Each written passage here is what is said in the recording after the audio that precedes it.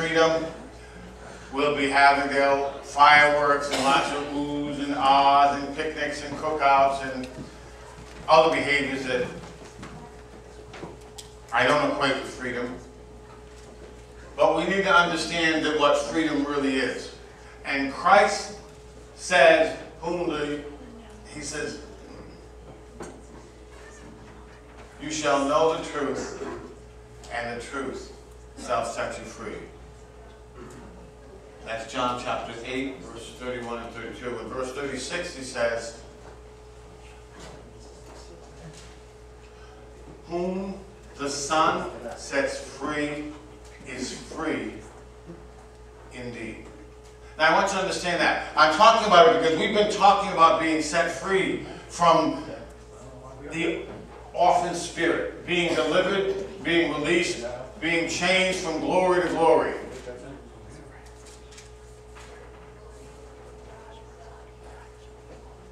It says restroom on the power hand, not that. Downstairs. We don't have one downstairs. There's no Oh, for the signal? It's the one that says headphones, Jason. They must have turned it down all the way to your left. That's your right. On my left. Well, come on, Pastor Jim. My left. Dave's left. Up, up, up, up, up. It says, it's got a little tag on it that says feed. Excuse me. What Okay. happens when they happen? Video feed? That's it. That's the one. Turn it 3/4 of the way up. Okay. Done. The truth shall make you free. Say it. The truth shall make you free. Change it again. The truth shall make me free. The truth shall make me free. I am free. I am free. Because the Son has set me free. Say it. Set me free. The Son has set me free. Why? I want you to understand. We've been talking about being bound by that orphan spirit. Things that bind us to the point where we are utterly, utterly crippled. We're not able to do what we need to do in Christ. We're not able to live our life. We're bound by things like the performance trap, the approval addict, the blame game, shame, addictions. All these things hold us down because we are not free. When Jesus said, I have come that you might have life and have it more abundantly. He said, the Spirit of the Lord has anointed me to preach the gospel to the poor, to heal the brokenhearted, to release the captives, recover his sight to the blind, free the oppressed, proclaim the acceptable year of the Lord. Now I want you to know something. When we close this morning's message, we're going to stand up and quote that verse. Because that doesn't just apply to Jesus. Once you're free, he has anointed you. Acts chapter 1 verse 8. The power of the Holy Spirit is upon you. See, he didn't set us free so that we can go, oh, I feel good. He set us free so that we would be free to set others free. We'd be able to have that power and the liberty, not bound by shame or fear or worry about what someone's going to think of me. Or if I tell them about Jesus, they're going to not like me. They're going to think I'm a Jesus freak. They're going to think I'm a holy roller. I'm one of those born againers. I don't care what it means. When we're free, those things don't matter. And the truth that Christ has set us free, we can't hold it in. Now, that's easy for me to say. I just came from a week of revival meetings and everybody went out. And the numbers were, and I tend to have to believe them, even if I do wonder. In the 7 weeks that they were here, they had 14,000 plus people who filled out the little cards that said, I've accepted the Lord or renewed my life. 14,000 people. Now, in my personal theology, I think that's absolutely wonderful, and I think it's time that if you're already free, you better be praying for those people. That God would send them here, because he said, make disciples, not just change their mind. And the only place I go to make disciples is in the house of the Lord. Period. So you need to be praying that God would send them in to a local assembly so that they are empowered by the Holy Spirit, taught and instructed by His Word to go out and replicate themselves again and again and again. But that will not happen if you don't feel free. If you don't know that Jesus has come to give you life, to give you freedom, liberty. Now, I want you to understand something. I'm going to bounce around because I wanted to close in worship and I will not be able to do it. I want you to understand something that freedom is not. See, a lot of people think freedom means I can do whatever I want. I can act any way I want to act. I can shoot from the hip and say whatever I want, regardless of the circumstances, regardless of who it hurts. I can take drugs and drink any way I want. I can marry, give you marriage, I cannot. I can divorce, I can do whatever I feel. If I hurt other people in anger, it doesn't matter. Taking advantage of the people we love, stepping on people to get our way up the ladder, it doesn't matter. I'm free. I'm free. As a matter of fact, if you've ever heard or read Rabbi Zacharias, he talks about freedom. But what most people want to hear is that you can do whatever you want. I'm free. But the moment you say freedom comes with responsibility, freedom comes with limitations. I'm not free to go and kill Bill. I'm not free to walk into the bank and take all the money I want. I'm not free to go out and drive. I'm going to say Dr. Dave's nice new car, but Dr. Dave's nice new car, the other Dr. Dave. I don't know if he's got a nice new car. I'm not free to go out and, hey, I'm taking this for a spin. Oh, I got in an accident. Sorry, bye. I'm not free, because with freedom comes responsibility, genuine liberty. It's more than doing what we preach. It's more than fulfilling our lives, our lust and our passion. It's more than worry and despair and depression and neglect. It's not just living day by day hoping we make it through to the next, never ever getting ahead. It's more than a daily routine, being free from the chains that the enemy has perpetrated upon us, the chains of bitterness and resentment, of selfishness, of hurt, of financial burdens, of emotional struggles and problems. Those chains are what we're free from. But I got to tell you, we live in a world that talks about freedom. We live in a world where our freedom was birthed, had to be birthed at gunpoint by a musket, but it had to be birthed. We live in a world today where our freedom is defended by our soldiers. But I want you to know something. That freedom is costly. But see, that freedom didn't come so that we can do whatever we want. It came so that we can understand the truth of Jesus Christ. Understand what genuine liberty and genuine freedom is. Isaiah chapter 42, verses 5 to 8. I'll read them to you. It says, "Thus says the Lord, who created the heavens and the earth and stretched them out, who spread forth the earth and all that comes from it, who gives breath to the people on it, and spirit to those who walk in it. I, the Lord, have called you in righteousness, and I will hold your hand. I will keep you and give you as a covenant to the people, a light to the Gentiles, to open the eyes, to open blind eyes, to bring prisoners from prison,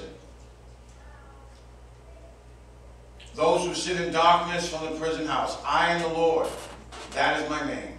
And my glory I will not give another, nor give praise to graven images." Isaiah is simply saying, I've come that you, now he's speaking about the people of God, would have liberty so that you can liberate others. Romans says, what's that liberty mean? Romans 8:1. "Therefore, there is no condemnation for those who are in Christ Jesus, who walk not according to the flesh, but according to the Spirit." I got to tell you something. Condemnation, that sense of not doing enough, that sense of feeling unworthy, that sense of failure, most Christians walk in. Romans says it clearly. There is no condemnation. You're free from being condemned. What Jesus said, if you remember the story of the woman caught in adultery, raise your hand if you remember. They wanted to stone her to death. And my philosophy is, where's the dude? I always believe that. Where was the dude? But what happened is, bottom line, they go to stone her, and Jesus writes something in the sand. And he never tells us what he wrote. But again, my opinion is he wrote, where's the dude? Because you can't commit adultery alone. So anyway, so he said, you who without sin cast the first stone. And not a single person had the courage to pick up a stone and to begin to stone this woman, which under the law they had every right to do because she was caught in adultery. And then all the men who are all up in arms because they caught this woman in adultery,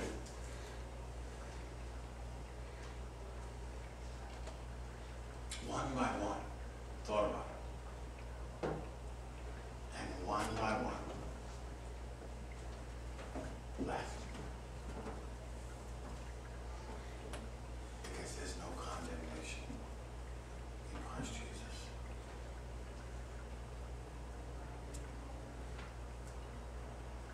And the woman looks at the Lord. And the Lord says, where are your accusers? And she simply says, well, they all left. Neither do I condemn you. Now, anybody know what he said next? Sin no more. Go and sin no more. He didn't say, this is a get out of jail free. This isn't your free hall pass. He said, go, receive my grace, receive my mercy, receive my forgiveness, and sin no more. Let your life be changed. Be set free from the bondages of sin. Be free. Therefore, there is no condemnation. So I want you to understand something. The truth shall make you free. Say no condemnation. Now that wasn't very good. Say it again. No condemnation. Now I want you to understand something. Have you ever felt condemned? This week? This month? Now if it did, it only came from two places. Your own mind, your own insecurities, which you've been set free from, but let's just not go there right now, or the enemy. If God says there's no condemnation, if nobody else is condemning you, what do you care what yourself is saying or what somebody else is saying? The truth has set you free. Listen to me. There is no condemnation to those who are in Christ Jesus, who live not according to the flesh, but according to the Spirit. It doesn't matter. Romans 8:5-6 says, for those who live according to the flesh set their minds on things of the flesh, but those who live according to the Spirit set their minds on the things above. For the carnally minded is death, but spiritually minded is life and peace. That word life is Zoe. So it's not just talking about eternal life. It's talking about the fullness of who you are. Every part of your life. Joy, happiness, love, grace. All those things and peace. The truth shall make you free. Now, if you listen to Paul, what he's saying is it's very easy to have life and peace.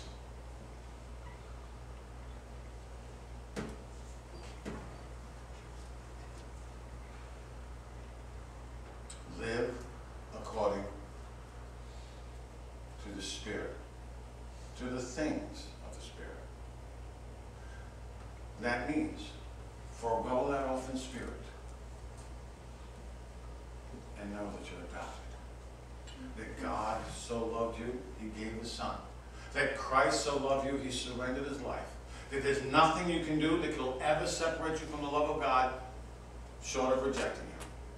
that God is not finished with you, that if you live according to what He teaches, what His Holy Spirit instructs, what His Word says, you will have life and peace. And I want you to understand something. That doesn't mean the instant you accept the Lord, everything changes. I got to tell you, there's a fight on your hand. I titled last week, The Fight for Your Heart, because everything in this world is crying for your attention. Everything in this world wants your heart. The enemy wants your heart. Pastor Gail said, I don't know the song, I wish I did, but she talked about a song that one of her students wanted to sing. And it talked about worrying about the world and what they think and what they want to say and be concerned about this and be concerned about that. You know what that is? That's the enemy. Subliminal teaching. You sing it enough. That's part of who you are. Without you even knowing it. I'm older, so the only thing I can tell you is the song that I hated the most was What's Love Got to Do with It? Just a secondhand emotion. But every human heart cries for love and acceptance. And the truth is, God loves and God accepts all of us. Just where we are, just the way we are. However, the caveat is He loves us too much to leave us that way. He wants us to grow, to mature, to be filled with His presence, to be prospered, to be healed, to be whole, to be delivered, to move into His glory and His presence. He just doesn't want you to say, I'm loved, I'm still a wreck, I'm still poor, I'm still depressed, but I'm loved.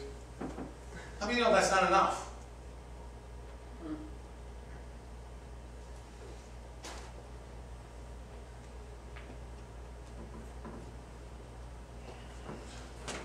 Romans 6:3-4 says, "Well, do not you know that as many as were baptized in..."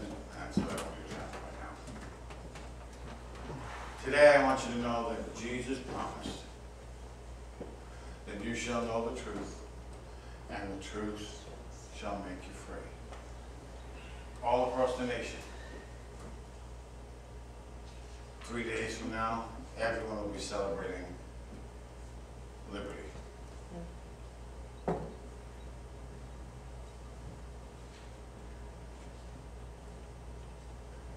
Everyone will be celebrating our independence, our freedom.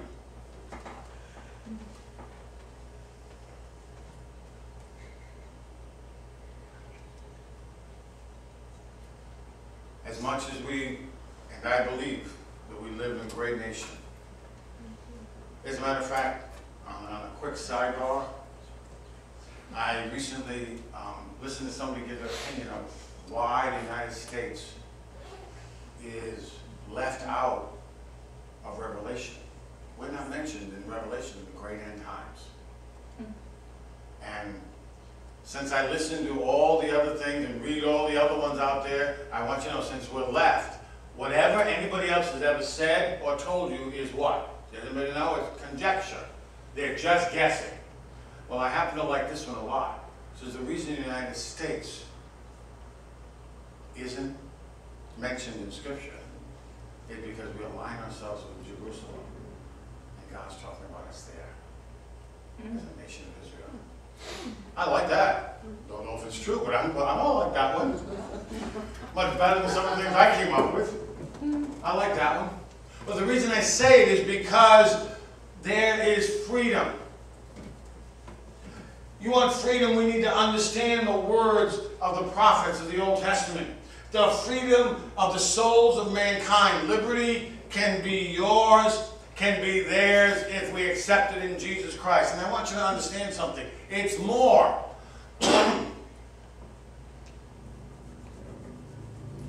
It's more.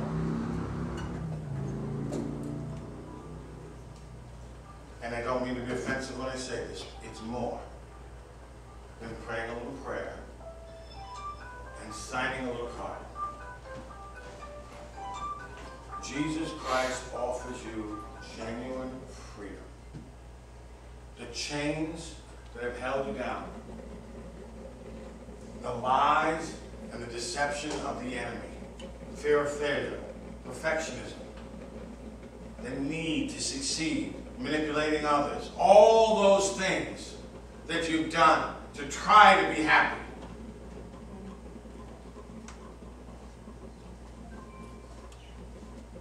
When the answer has always been right in front of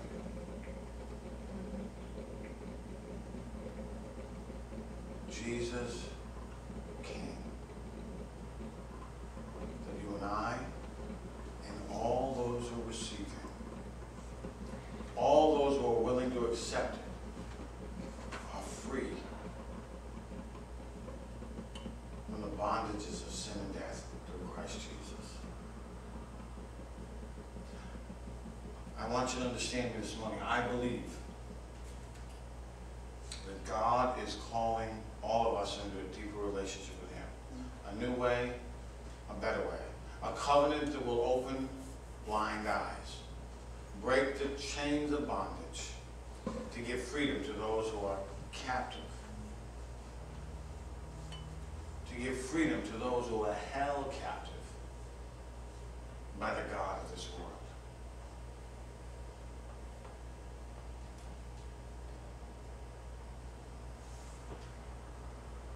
Let me pose you a question.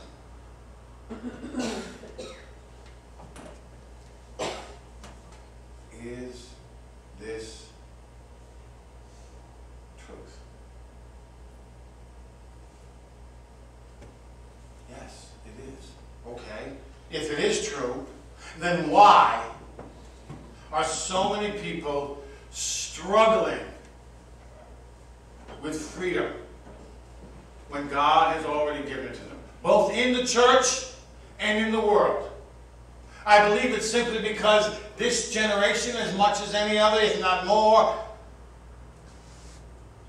have had their eyes clouded over, their minds succumb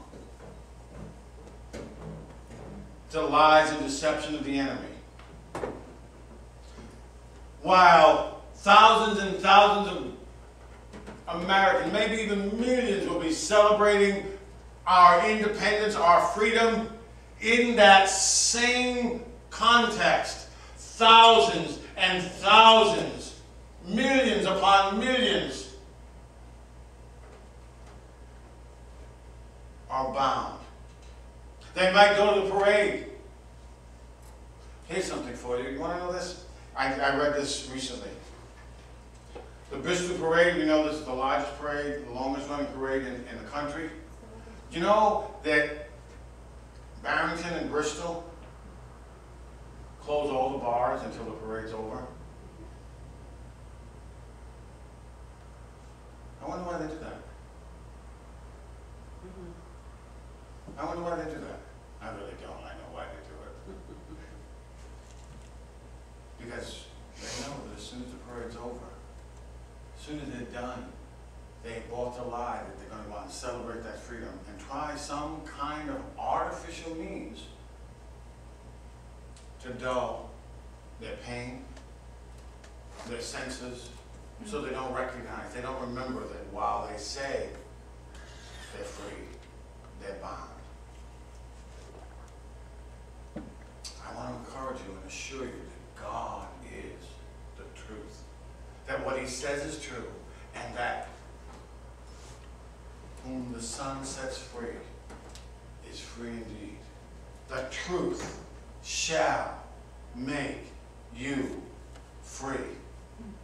Paul is telling us that if you love the Lord, if you walk in obedience to the gospel, you won't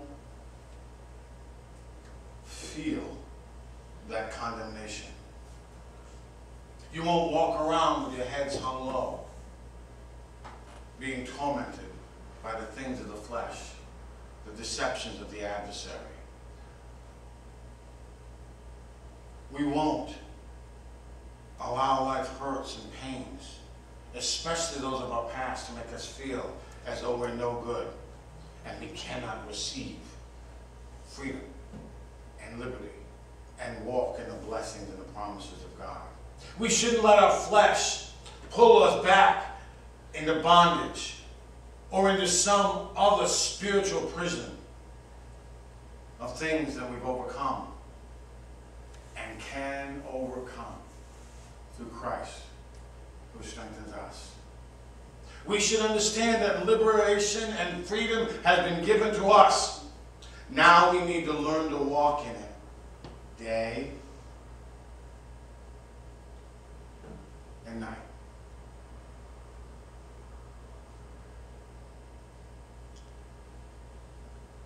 Isaiah and the great apostle Paul and Jesus himself are simply telling us that only true freedom is found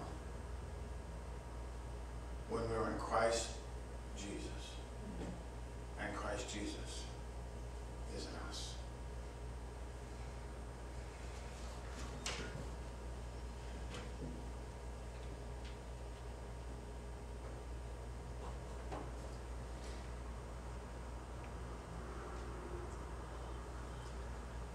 In order for you to walk in the truth, I need you to understand something. Before you can walk in the truth, what do you have to do? Anybody want to guess? Know the truth is good. More than that, though, but one step before knowing the truth. Seek the truth.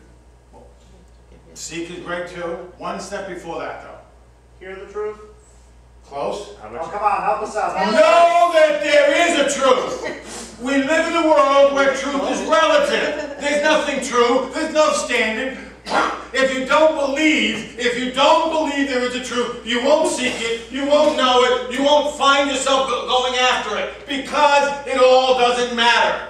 But understand this, God declares that He is truth. God declares there is absolute truth. The reason we struggle, the reason our nation struggles, as we have stepped away from that. The reason the nation, I want you to understand something. Again, it's going back to where I've been all week, but I want you to understand something. Do you know the reason the world and the nation especially has pulled away from the fact that there's a divine truth, that there's an absolute truth, that God is the absolute truth? I want you to know something. It's your fault. It's my fault. Because you know the truth. The truth has set you free. But we have laid down our arms and let the enemy have his way. Jesus is coming back. I can't wait till when. We no longer stand up for truth. We no longer take a stance against unrighteousness and sin. Because we don't want to offend anybody. We don't want to hurt their feelings. We don't want to be looked down upon. We don't want to be judged. We don't want to be condemned. Because we have allowed that orphan spirit to corrupt our heart. But when the orphan spirit is delivered and the orphan mindset is broken, it's easy to stand and say, this is the truth. Most of the time when I make those kinds of stands, I listen to people say all kinds of things. I'm old. I'm old school. That was then, this is now. My response is always the same. Jesus Christ. Yesterday, today, and forever. Always the same. If it was truth then, it's truth now. God never changes.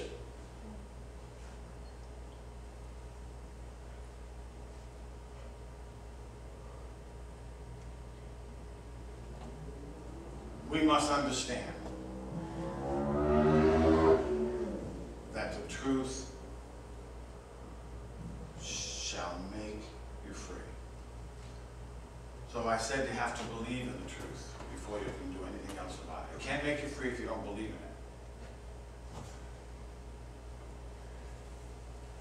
in it.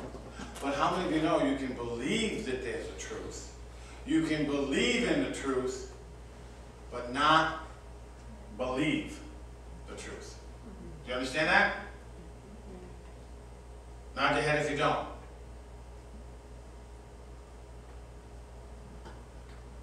Not only do you have to believe that there's truth and that God is truth, you have to believe the truth enough to do something about it, to accept it, to walk in it, to obey it. See, if God says you're loved and special and you think you're worthless, you are, I hate to say this to you, you're sinning. You are calling God a liar. Let me give you an example, and I didn't want to do this, but it fits in here, so I'm going to do it. How many believe God is my healer, God is my deliverer, God is my provider, God is my strong man, my high tower, God is for me, who can be against me? Raise your hand. Good. Every hand went up. Now I want to ask you something. Proverbs tells us there is the power of life and death in our tongue. So how many believe God is your healer? Not that anybody here would do this. When was the last time you called in sick?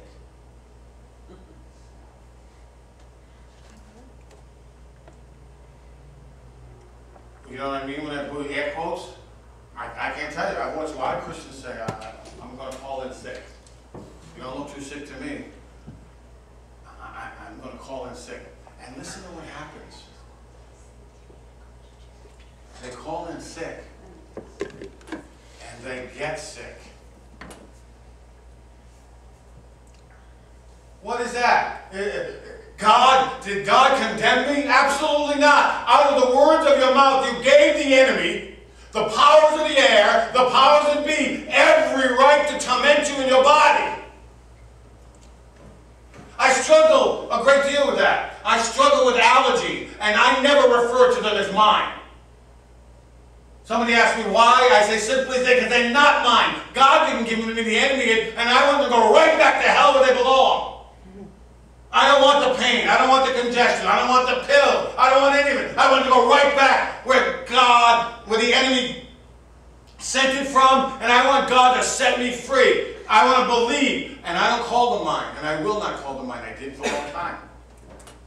And I will tell you something. Well, I still struggle a little bit with them. They are better now than they ever been in my life, and I'm waiting for God to give me total healing and deliverance. I don't know what He hasn't done it yet, but I'm believing Him. And if He never does, I will still never refer to them as mine. They are the enemies. Because out of my mouth, once I say they're mine, the enemy has every right to use them against me. Once you tell a little white lie and stay homesick from work, so you can go, I don't care what you're going to do. You've given the enemy, you've spoken it into existence, you've given the enemy the right to torment you in your body.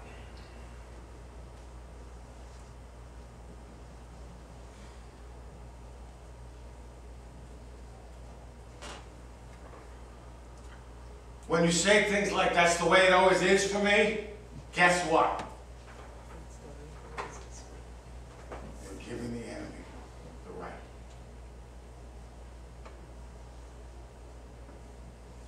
What we need to understand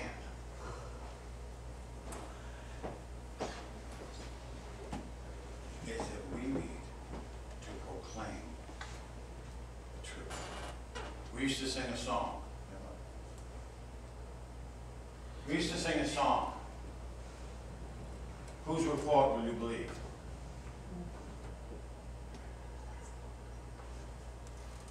And it would say, I'll believe the report of the Lord. The report of the Lord says, I am healed. I am whole. I am delivered. I am set free. And again, I will close with this. I'm not mocking AA at all. I think it's a great program. But it has one flaw.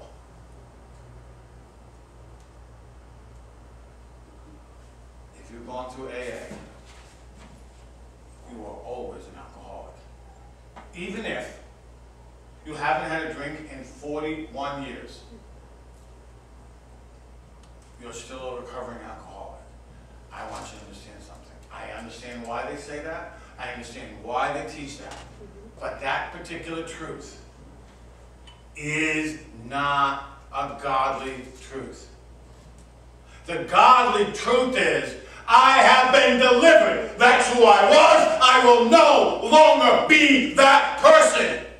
Amen.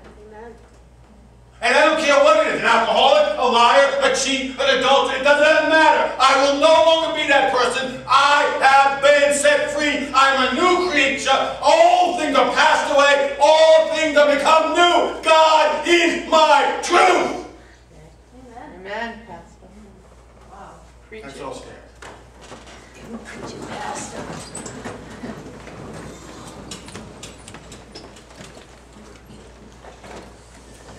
I don't know if we have a song for this, so just let me try it.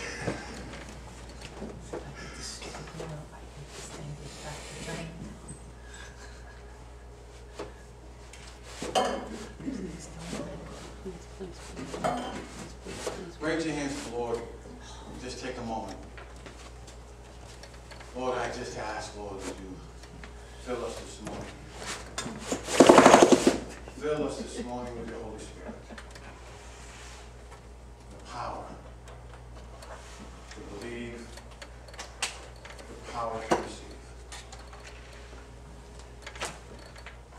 Lord, let your anointing, let your spirit well up inside us to overflow. Lord, I ask that you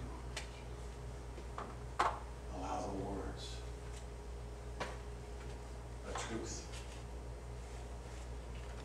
shall make me free.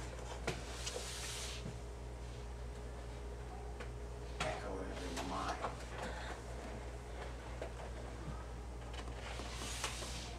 Let that truth rebuke and change every negative mindset, every lie the enemy has ever taught, thought, or inflicted upon us. The truth shall make us free. Lord, I ask that your divine truth be revealed to every mind and to every heart.